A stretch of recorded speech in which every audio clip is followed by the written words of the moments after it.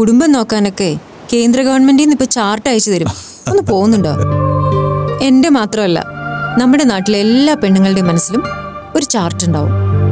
അതനുസരിച്ചാണ് കുടുംബം മുന്നോട്ട് പോകുന്നത്.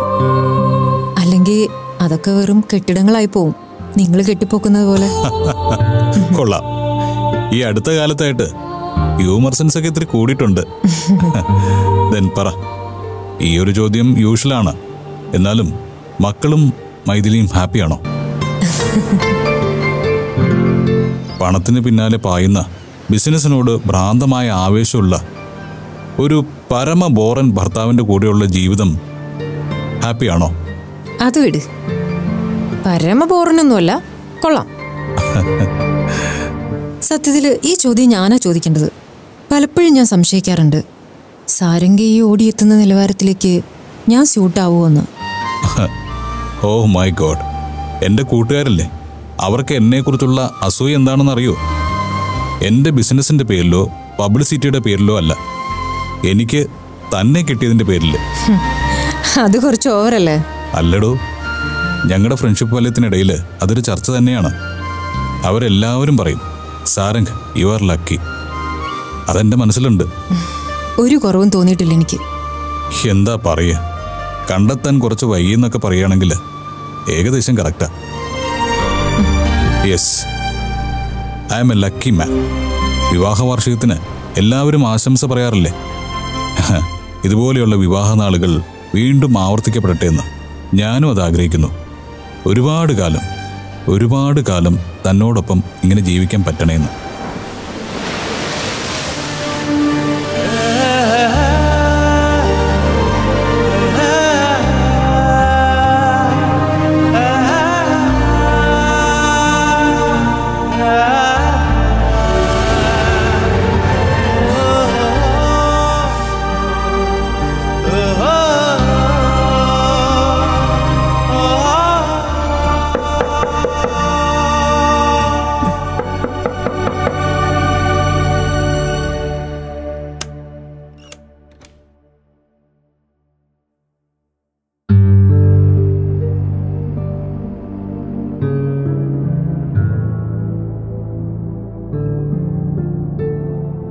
അച്ഛനും അമ്മയും മോളോടൊരു കാര്യം ചോദിക്കാനാ വന്നത്.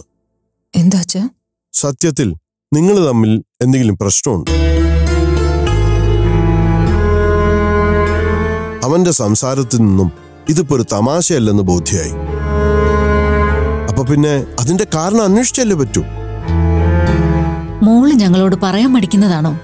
അല്ലമ്മേ, സത്യമായിട്ടും അല്ല. ഒരു വാക്കുകൊണ്ട് പോലും ഞാനും സാരംഗും തമ്മിൽ പിണങ്ങിയിട്ടില്ല. പിന്നെ എന്താ ഇത്? എനിക്കറിയില്ല. ഞാൻ ഈ ആലോചിച്ച് കൂട്ടുന്നതും അതാ. കാര്യം ഞങ്ങൾക്ക് രണ്ടുപേർക്കും ഞങ്ങളുടേതായ തിരക്കുകളുണ്ട്. പക്ഷെ എന്റെ ജോലി തിരക്കിനിടയിൽ സാരംഗിന്റെ കാര്യമായാലും കുട്ടികളുടെ കാര്യമായാലും ഞാനൊരു വീഴ്ച ഇതുവരെ വരുത്തിയിട്ടില്ല. പിന്നെ എന്താന്ന് മനസ്സിലാവാത്തത്? അവൻ എന്റെ മകനാണ്. പക്ഷേ ഇങ്ങനൊരവസ്ഥയിൽ ചോദിക്കാതിരിക്കാൻ പറ്റില്ല. അവന് ഏതെങ്കിലും മറ്റു റിലേഷൻഷിപ്പോ മറ്റോ ഉണ്ടോ? അച്ഛൻ എന്തൊക്കെയാ പറയണത്? സാരംഗ അങ്ങനത്തെ ഒരാളല്ല. അതൊക്കെ ആര് പറഞ്ഞാലും ഞാൻ സമ്മതിക്കില്ല. മോളെ, നിങ്ങൾ 1-2 ദിവസം അങ്ങോട്ടും ഇങ്ങോട്ടും പിണങ്ങിയിരിക്കുന്നത് പോലെ അല്ല. ഒന്നിച്ച് ജീവിക്കാൻ പറ്റില്ലെന്നാ അവൻ പറയുന്നത്. അപ്പോ പ്രശ്നം അത്രയ്ക്ക് കടുപ്പമുള്ളതല്ലേ? സാരംഗ് ഒന്ന് വന്നോട്ടെ. കാരണം എന്താന്ന് സാരംഗ് തന്നെ പറയട്ടെ. എന്തായാലും ഇത് വല്ലാത്തൊരവസ്ഥയായിപ്പോയി. ഒരു കാരണം ഉണ്ടെങ്കിൽ അതിന്റെ ന്യായം അന്വേഷിക്കായിരുന്നു. ഇതിപ്പോ കാരണമേ ഇല്ല. കുറച്ചു മുമ്പ് വരെ എനിക്കിതൊരു നിസ്സാര കാര്യമായിരുന്നു. പക്ഷെ കോള് വന്ന ആ നിമിഷമില്ലേ, അതെല്ലാം മാറ്റിമറിച്ചു. എനിക്കറിഞ്ഞൂടാ ഞാൻ എന്തിനെങ്ങനെ പേടിക്കുന്നെന്ന്. എന്നിട്ടും സാരെങ്കിലും എനിക്കുള്ള വിശ്വാസം ഇല്ലാതാവുന്നില്ല. എന്നെ ഇഷ്ടമാണ്, എന്റെ മക്കളെ ഇഷ്ടമാണ്. അതെനിക്ക് 100% ഉറപ്പാ.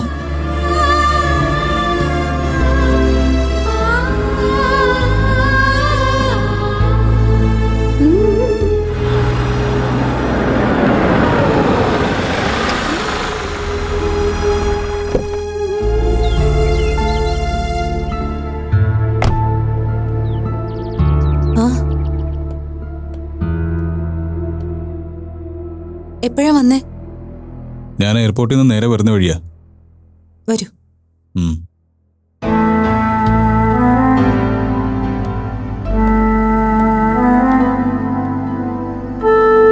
പെട്ടെന്നൊരു വീട് മാറ്റത്തിന്റെ കാരണം എന്താ? രഞ്ജിത്തിന്റെ ജോലി നഷ്ടപ്പെട്ട കാര്യം ഹൗസ് ഓണർ അറിഞ്ഞു. പിന്നെ അറിയാലോ, കൃത്യമായി കിട്ടിക്കൊണ്ടിരുന്ന വാടക മുടങ്ങുമെന്ന് അയാൾക്കൊരു പേടി. പറയാതെ പറഞ്ഞു മാറിക്കൊടുക്കാൻ. പക്ഷെ പെട്ടെന്നൊരു പറിച്ചു നടൽ അങ്ങോട്ട് ഉൾക്കൊള്ളാനാവുന്നില്ല. അത് കാര്യാക്കണ്ട. വേരുറയ്ക്കാത്ത മണ്ണിൽ നിന്ന് മുരടിക്കുമെന്ന് തോന്നിയാൽ പറിച്ചു നടുക തന്നെ വേണം. അത് മരമായാലും മനുഷ്യനായാലും. സാരംഗിരിക്ക് ഞാനൊന്ന് വിളിച്ചാലോന്ന് കരുതിയതാ. പിന്നെ ഡിസ്റ്റർബ് ചെയ്യണ്ടെന്ന് വിചാരിച്ചു. രഞ്ജിത്തിന്റെ ജോലിക്കാര്യത്തിന് ഒരു റെമഡി പറയാനാണ് ഞാൻ ഇങ്ങോട്ട് കയറിയത്. അയാളെവിടെ? പുറത്തുപോയി. എന്തോ ഒരു മീറ്റിംഗിന്റെ കാര്യം പറഞ്ഞു. വിതിൻ നോ ഡേയ്സ് രഞ്ജിത്തിന് എന്റെ കൂടെ ജോയിൻ ചെയ്യണമെങ്കിൽ ജോയിൻ ചെയ്യാം. അതിനയാള് അഭിമാന പ്രശ്നമൊന്നും നോക്കേണ്ട കാര്യമില്ല. I can treat him well. പറഞ്ഞേക്ക്. സാരംഗ്, എനിക്ക് വേറൊരു കാര്യം. എന്താ മൈഥിലിയുമായിട്ട്? ഞാൻ കണ്ടിട്ടുള്ളതിൽ വെച്ച് ഏറ്റവും ഐഡിയൽ കപ്പിൾസ് ആണല്ലോ നിങ്ങള്. അതിപ്പോ നമ്മൾ ഡിസ്കസ് ചെയ്യേണ്ട കാര്യമില്ലല്ലോ. പ്ലീസ്, അറ്റ്ലീസ്റ്റ് അന്ന് പാർട്ടിയിൽ പറഞ്ഞത് ഒരു തമാശയായിരുന്നെങ്കിലും. അത്തരം ചടങ്ങുകളില് ഞാൻ തമാശ പറയാറില്ല.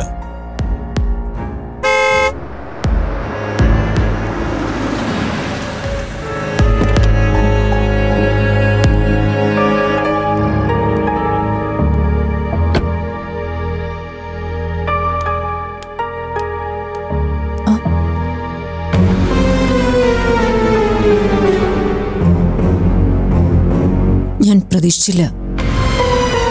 രഞ്ജിത്തിന്റെ ജോലി പോയതറിഞ്ഞിട്ട് അത് ചോദിക്കാൻ. ഓക്കെ, ഞാൻ കുറച്ചേരം നിന്റെ കൂടെ ഇരിക്കാന്ന് വിചാരിച്ചു വന്നതാ. സാരമില്ല. എന്നാ പിന്നെ ഞാൻ ഇറങ്ങുക. താൻ കാറിലാണോ വന്നത്? അതെ. എന്നാ പിന്നെ ഞാൻ ടാക്സി വിട്ടേക്കാം.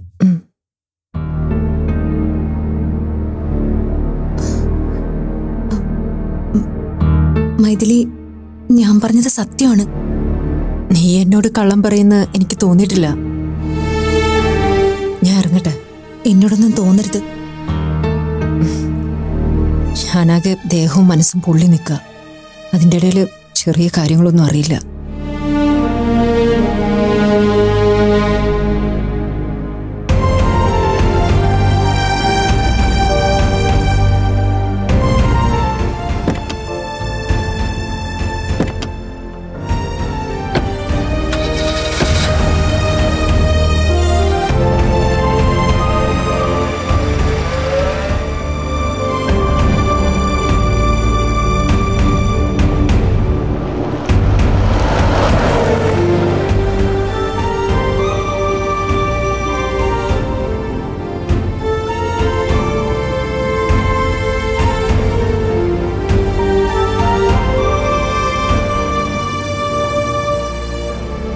കുട്ടിച്ചനല്ലേ നിൽക്കുന്നത്?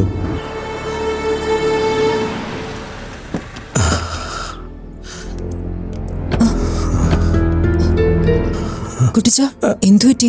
കുറച്ചധികം ദൂരം നടന്നു. വെയിലല്ലേ, പെട്ടെന്നൊരു തളർച്ച തോന്നി.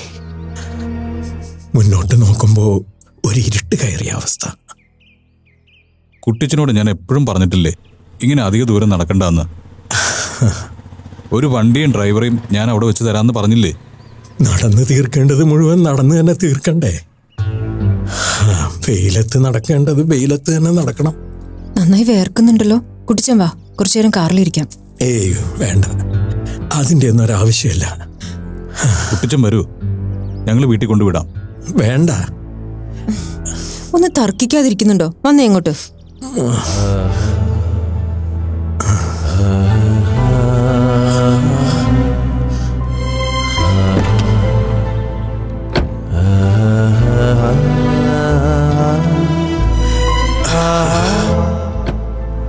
ഇങ്ങോട്ട് വരുമ്പോ ഒരു കയറ്റമുണ്ട്. അത് കയറിയപ്പോഴാ തുടങ്ങിയത്. ഒന്ന് ശ്രദ്ധിച്ചുകൂടെ കുട്ടിച്ചന്? നടക്കുമ്പോ എല്ലാം സമനിരപ്പായിട്ടാ തോന്നുന്നത്. കയറ്റത്തിലേക്കാ കൂട്ടിക്കൊണ്ടു പോണെന്ന് അറിയില്ലല്ലോ. ഉച്ചിയിലെത്തുമ്പോഴാ കിതപ്പ്. കുട്ടിച്ചന് വേറെന്തെങ്കിലും അസ്വസ്ഥത തോന്നുന്നുണ്ടോ? ശ്വാസം മുട്ടലോ അങ്ങനെ എന്തെങ്കിലും? നീ ഇപ്പൊ എന്നെ രോഗിയാക്കിയിട്ടേ അടങ്ങും. കുട്ടിച്ചന്റെ യാത്രകളൊക്കെ ഇങ്ങനെ തന്നെയാ മോളെ. ഇടയ്ക്ക് ഒരു ഓട്ടം, ഇടയ്ക്ക് നിശ്ചലം. പക്ഷേ ഓടും. കുറച്ചുകൂടിയൊക്കെ അങ്ങ് പോകും ഡോക്ടറെ. കുട്ടിച്ചനെ സമ്മതിക്കണം. മനസ്സിന്റെ ഈ ബലം കൂടി ഇല്ലാതിരുന്നെങ്കിൽ. പുറത്തുനിന്ന് നോക്കുന്നവന് കുട്ടിച്ചൻ ജീവിച്ചു തീർന്നവനാ, ചെയ്യാനുള്ളതൊക്കെ ചെയ്തു തീർത്തവനാ. പക്ഷെ സത്യം അതല്ല.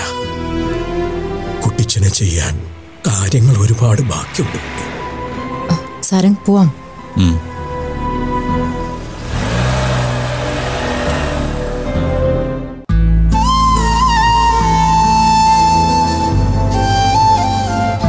എടോ, ഹോസ്പിറ്റലിലേക്ക് പോണോ? വേണമെങ്കിൽ മൊത്തം ഒന്ന് ചെക്കപ്പ് ചെയ്തിട്ട്. അങ്ങനെ കുഴപ്പമൊന്നും കാണുന്നില്ല സാരംഗ്. നമുക്കൊന്ന് വീട്ടിലാക്കാം. വേണമെങ്കിൽ വൈകുന്നേരം ഞാനൊന്ന് പോയി നോക്കിക്കോളാം.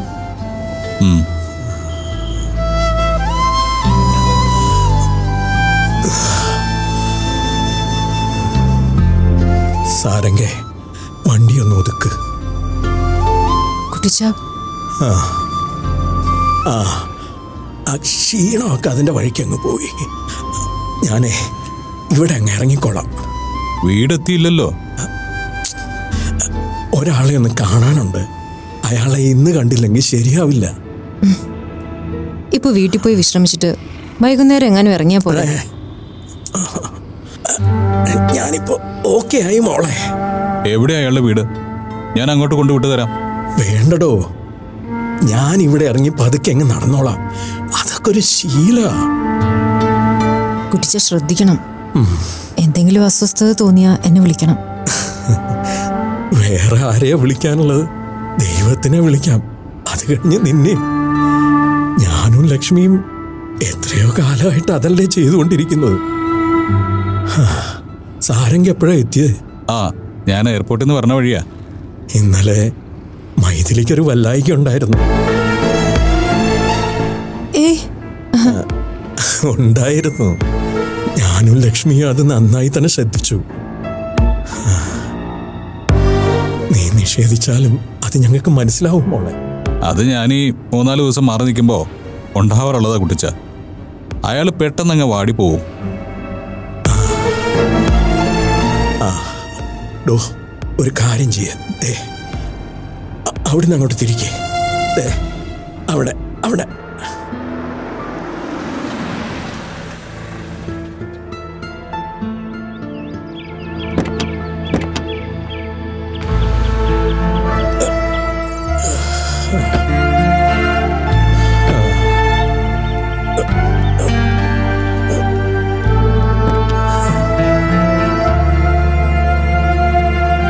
കേറിക്കോ മോളെ.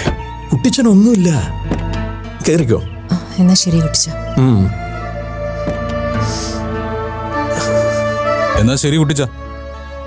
ശരി, എന്നാ ശരി.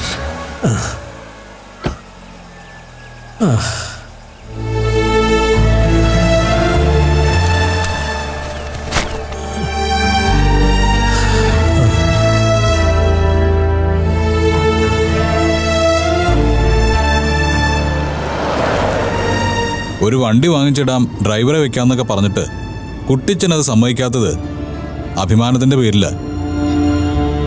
താൻ പതുക്കെ പതുക്കെ ഒന്ന് പറഞ്ഞ് മനസ്സിലാക്കുക. പ്രായം കൂടി വരിക. പറയാം. അതെ സാരംഗ്. എടോ, ഒരു രസമുണ്ടായി. അമ്മയുടെ ഒരു ബന്ധുവില്ലേ, അമ്മ അമ്മണിയാക്കാന്ന് വിളിക്കുന്ന. അവര് പഴയടത്തല്ലേ താമസിക്കുന്നത്? അതെ, അത് തന്നെ. അവരുടെ ഒരു മോളുണ്ട്, രശ്മി. ഒരു ദിവസം നേരം വിളിക്കുമ്പോ അവളെ കാണാനില്ല. അന്വേഷണവും ബഹളവും ഒക്കെ ആയി. അതിനിടയിലാണ് എന്റെ അടുത്തേക്ക് ഒരു വിളി. എന്താ പറ്റിയ? കുരുത്തക്കേട് തന്നെ. ഏതോ ഒരുത്തന്നെ സോഷ്യൽ മീഡിയയിലൂടെ പരിചയപ്പെട്ട് അവരുമായിട്ട് ഇറങ്ങിയ ഒരു പോക്ക്. ഞാൻ വിളിച്ച് SP ആയിട്ടും മറ്റും കണക്ട് ചെയ്ത് കൊടുത്തു. കണ്ടെത്തി കഴിഞ്ഞപ്പോ അവൾ ആ പോയവന്റെ കൂടിയേ ജീവിക്കൂ. എന്തൊരു കഷ്ടാണ്. 1-2 മക്കളില്ലേ? പിന്നെ നമ്മളൊരിക്കൽ നാട്ടിൽ പോയപ്പോ അവർ കണ്ടിട്ടുണ്ട്. എനിക്ക് ഓർമ്മയുണ്ട്. അത്യാവശ്യം നല്ല രീതിയിൽ ജീവിച്ചിരുന്നതാ.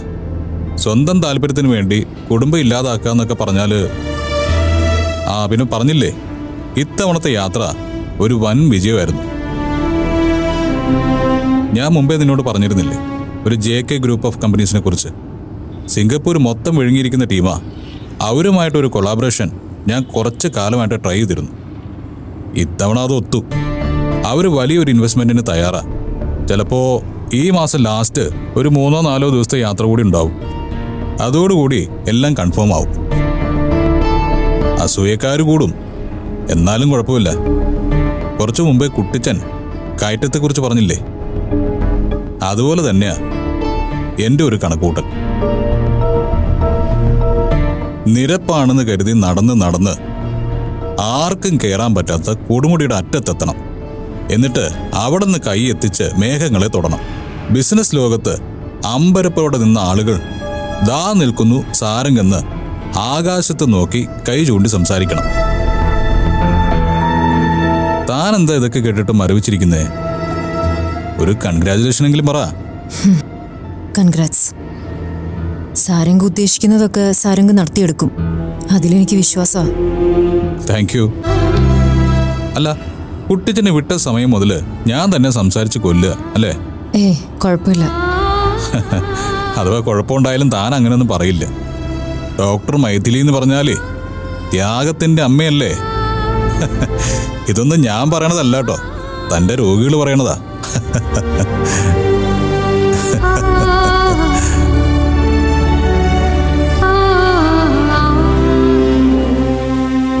അവനിന്ന് വരുമെന്ന് പറഞ്ഞിട്ട് ഈ നേരം വരെ കാണുന്നില്ലല്ലോ. വരട്ടെ. ദേ, കാര്യങ്ങൾ ചോദിക്കുമ്പോ അവൻ പറയുന്നത് കേട്ട് നിൽക്കരുത്. വ്യക്തമായ മറുപടി അവനെ കൊണ്ട് പറയിപ്പിക്കണം.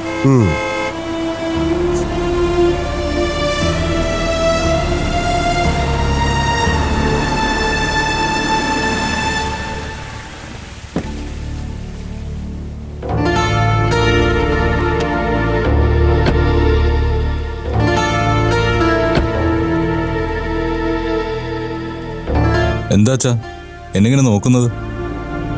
അത്ഭുതങ്ങൾ കണ്ടാ നോക്കാതിരിക്കാൻ പറ്റുവാടാ. നീ ഒന്ന് നിന്നേ. എനിക്കും നിന്റെ അമ്മയ്ക്കും നിന്നോട് ചില കാര്യങ്ങൾ ചോദിക്കാനുണ്ട്. അച്ഛാ, സാരംഗ് വന്ന് കയറിയതല്ലേ ഉള്ളൂ, ആദ്യം കുളിച്ചൊന്ന് ഫ്രഷ് ആവട്ടെ. കുളിച്ച് ചന്ദനം തൊട്ടിരുന്ന് പറയേണ്ട കാര്യമൊന്നും അല്ല, ഇപ്പൊ തന്നെ അങ്ങ് പറഞ്ഞേക്കാം. അമ്മ, നമുക്കത് പിന്നെ സംസാരിക്കാം. വാ സാരംഗ്.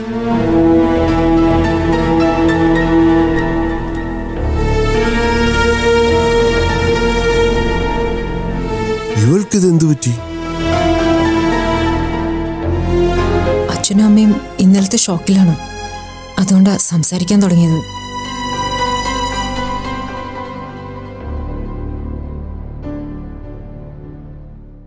സാരംഗ് കുളിക്ക്.